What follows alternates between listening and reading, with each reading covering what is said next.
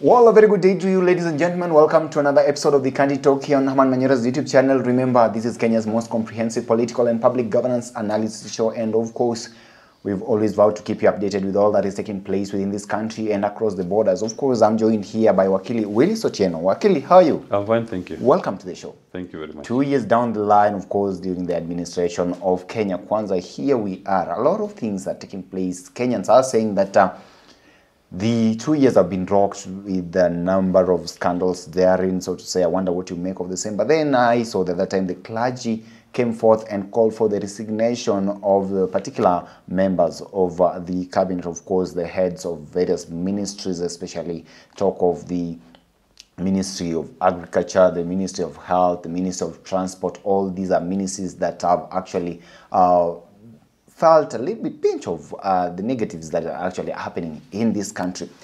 Now the big question is here, now that all these things are taking place, do you think time is ripe for the government, or rather the president, to heed to the clergy's plea of perhaps reshuffling or making the those who are responsible for these ministries resign? You know, one thing I'd said sometimes last year, Yes. garbage in, garbage out. out. What did you expect of these ministers? I only sympathize with anybody who expects anything good. Their reshuffle should have happened on the day they were appointed. Or they were not reshuffle. Their sacking should have happened on the day they were all appointed. Okay. Because in terms of party's capacity and competency, which minister are you seeing here that is even showing any level of understanding of their ministry? Which ministry can you say is showing some semblance of order? I used to think this one for environment was trying, until I saw the invasion, the grabbing of Ololua forest. Yeah, just here, right here in Nairobi and Ngong. Somebody's time and fences, put a huge fence inside the forest, and they start felling trees and building mansions. And the ministry had been quiet. Only when now the residents go to demonstrate that they come out. I mean, it beats logic, the kind of cabinet we have here. Okay. But don't be so hard on the cabinet. The cabinet is just a reflection of the vision bearer. What's the vision that the vision bearer is running on? Maybe that's where the problem is. It can't be that all these cabinet ministers are that incompetent. Okay. And yet the person at the top is better. Maybe that's where the problem is. My community, we are fish eaters. And as we believe, when you want to confirm a rotten fish, you don't look at the tail or the middle. Look at the head. Okay. Maybe that's where the problem is. We need to dissect it. But all these ministers, all they've cost us the last 2 years is pain. There's nobody who has done anything that you can say is showing progress towards improving the lives and welfare of Kenyans. Let's begin with the Ministry of Transport. This year's there, Kipchumba Murkomen says very well that all these kind of deaths that we are witnessing in grisly road carnages across the country should not actually be blamed on him, because they've been there since independence and we've been witnessing these things. And he says that certain measures should actually be taken into consideration without necessarily having to heap that blame on him. Do you buy that from the You can't buy that. That's CS? bullshit. That is careless talk. Number one, we have that ministry as the policy ministry. We know that the accidents can happen. And accidents have been happening. Okay. But what measures, what policy measures are you coming up with as a ministry to reduce or to mitigate the dangers of accidents happening? That's the main thing. You know, in my forays in the Western world, I noticed one thing. Everywhere, especially on their roads, they build their roads knowing fully well that accidents can happen. But you look at the design of a road, the road furniture, the road paintings and markings on the road point towards that when that road was designed, the overriding consideration was not to provide a road for transport, was to provide a safety to users. It's a conscious decision to design a road with safety measures in place. So what safety measures has Kipchumba Murkomen come up with? that guarantees a safe use of our roads, that you can say the ministry has done all this. But maybe it's now the problem with the drivers. The ministry has done all its part. What has it done? The most they will do is to tell you that we'll deploy a crackdown. Crackdown. First and foremost, how many policemen do we have in this country? What are the pressing issues to the police officers or the police service in this country? That you think a crackdown on non-road vehicles. Number one, you can't be everywhere at the same time. The sheer size of the country, the sheer numbers of road users,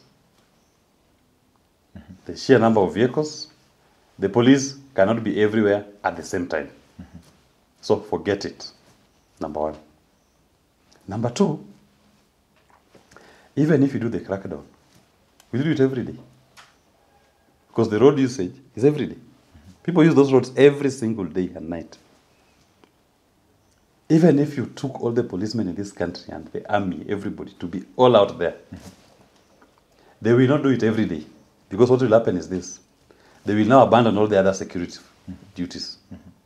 You'll be opening up another frontier of new challenges. So they will not do it. Okay. That is why a prudent leader should design a safety mechanism that guarantees safety on the roads with minimal policing. Say minimal, not maximum policing. So that, look at the designs of the roads that we have. Just drive here, anybody in any part of the country. Look at the quality of the roads, the standards of the roads that we have. Are they built with safety in mind? A road somewhere here in Kilimani was built the other day. Okay. Last year. Recarpeted, done, beautifully done. Today, it's like all of it has been washed away by the water. It is now a pothole. It's actually a crater all through. Now, if somebody who doesn't know the contours of that road were driving even at a reasonable speed of 80, that's an accident right there waiting to happen. Okay. It's not the question of the vehicle. The problem is that road. Go to the highways where most of the things are happening. What we are calling highways, they are not highways. These are one-lane roads where they build what was one side of a road and divide it into two and call it a highway. The only highway we have in this country, by the way, for your information, is this Thika Road. That's the only highway. Maybe Thika Road and the Southern Bypass and some few bypasses that they're putting up. These are the things. Kisumu, Nairobi is not a highway. Okay. Nairobi, Mombasa is not a highway. Nairobi, Eldoret is not a highway. Those are single lane roads. But the traffic that is using that road, that is highway traffic. No, understand this. Okay, I understand. These are very important points you need to understand. This is highway traffic that uses that road. What have you done? You've taken highway capacity, put on a single road. What do you expect? With poor markings. Road barriers that you call bumps, when you should be putting speed limiters. Huh? There are no markings on those roads. What do you expect when an accident? Why do you act surprised when an accident happens and don't want to be blamed? The blame is squarely on you as the policy maker. And another thing that I must say as I conclude this part, you know, people are not blaming the Transport Ministry for an accident happening. Now is what we call the frequency. More and more users are coming on the road. And now we are seeing more and more accidents happening because of the conditions of those roads. In fact, I believe when all is said and done, you will notice if we were to do proper investigations of the causes of those accidents, most of it will be on the question of the road itself. Okay. Not the vehicles. So you're saying here that the CS should actually be held responsible for that? He has to be held responsible. Okay. CS Kipchumba Murkomen aside, the other CS who was also, whose resignation has been called for by the clergy is the Agriculture CS, of course, Honorable Mithika Linturi, hearing actually pertaining to the kind of scandal that we've witnessed with the fake fertilizer stuff and all that. Do you think that, of course, him quitting his job would be the right approach to solving the problem that we're witnessing in that ministry? Of course, if he's unable to run the ministry, what is he doing there? If the kitchen is too hot, you cannot handle, so you get out. That is the honorable thing to do. Does the fact that he actually, first of all, denied the existence of the fake fertilizers here reveal anything to do with his suitability? The fact of denial, the problem, forget about denying. The fact that this thing happened in his ministry, that is what should cause him to resign. Not that the fact that he denied. No. The problem is not the denial. Okay. The problem is that his ministry is rolling out a fake fertilizer program.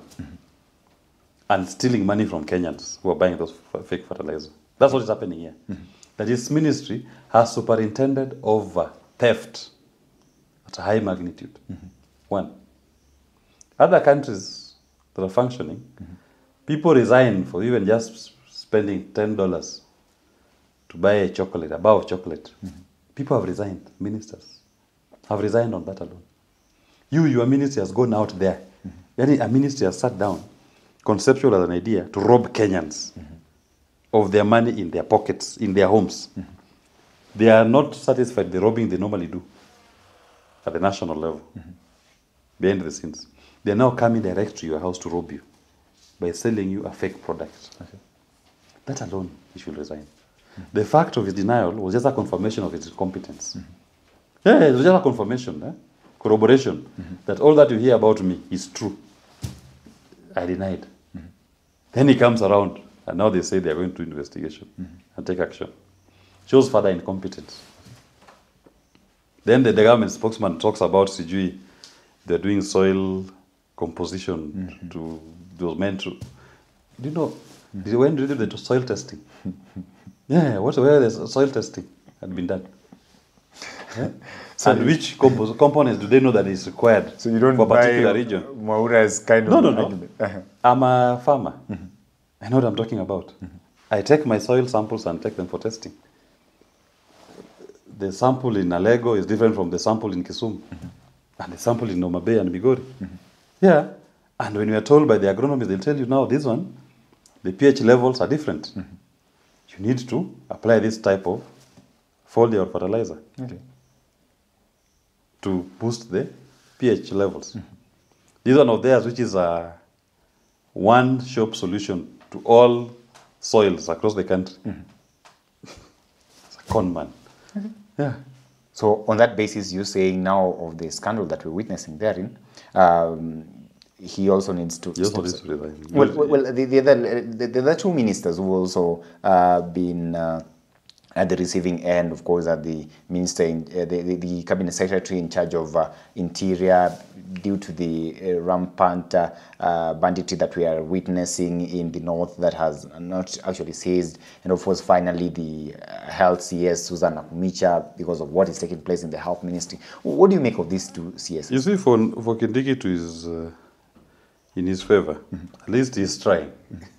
Maybe just not doing enough, but he's trying. You can see a minister who is trying to apply himself to what he needs to do. He's traveling all over the country, visiting some of these spots. But trying is not enough. Kenyans want results. Because those deaths are happening. Any death is one too many. Can never be recovered. So he better get his act in order. Otherwise, the demand for resignation should be well in order at this point. Nakumicha, the less said about her, the better. She breeds incompetence from day one. So look at the handling of this. Does she understand? She came up with that nonsense of one government policy, one government approach to sack her no CS. What is that now? She can't even understand the difference between a medical intern and an intern. She doesn't understand the basics, things in her own ministry. So what is she providing? She's lied on her qualifications, claiming to be a doctor when she's not, claiming to have gone to a university and a degree in a university in Turkey through an online program which is never provided, which does not never been provided for in that ministry. So why do you waste time with such a person? Claiming to have registered for a master's program, which does not exist, calling herself a doctor. which is a title that is earned through a known process. Medical school, or you've done a PhD. Claiming to be doing a PhD, a student of PhD, that is not offered at the university she's asserting. What else do you need? What else do you need, Amadu? I mean, what has been provided in the public domain about her? Okay. The less said, the better. Do you think that making these actually heads of various ministries in this country face the axe is the best solution to the problems that we are Of course. facing as a country? Kenyans do not have the patience to wait because their mistakes and their incompetence has dire consequences on the people and the state of the nation. So why should we are 50 million people. Why should 4 or 5 people hold us hostage? Okay. Yeah, and condemn us to this thing. And why should we baby them? Within the 50 million people, there are so many competent people that can do the job. These jobs have been done before. Okay. And we can gauge results from different holders. There are even more professionals in all those departments who can do it. Some even belong to UDA by then, Kenya Kwanza. We are not even saying give the jobs to the non-UDA members. Give it to your members. Because in the rank and file of UDA and Kenya Kwanza, there are people who are qualified and competent, who can do the job. Why not give them? Okay. All Kenyans are asking is just good services. That's all. Is it that too much to ask? They're not even asking you to give them the jobs them to do it. They're just saying get the best people in your team, because they exist. I don't think that all UDA people are academically dwarfed or competence deficient. You will find something. Do you then he actually draw some sort of blame towards appointing an authority or whichever method was used to bring them on board? Of course, the method that was used to bring them on board. Another I say probably maybe the problem is the top is rotten. So you think that is what has brought us where we are? Yes. If that top cannot identify competent leaders, then what does it say about him? Okay. Well, ladies and gentlemen, that is it from Wakili Willie Sotino here. Of course, the clergy have called for the resignation of some of these cabinet secretaries whom we've just discussed here. Tell us what you think about this. Do you think by them resigning, then perhaps this would help us solve the kind of problems that we're witnessing as a country in these particular ministries? Allow me to stop this conversation at this particular moment. It was nice having you on board. And of course, if you're watching us for the first time, kindly subscribe to this channel. Till we have this conversation again, have yourself a lovely day. My name is Evans Okenye.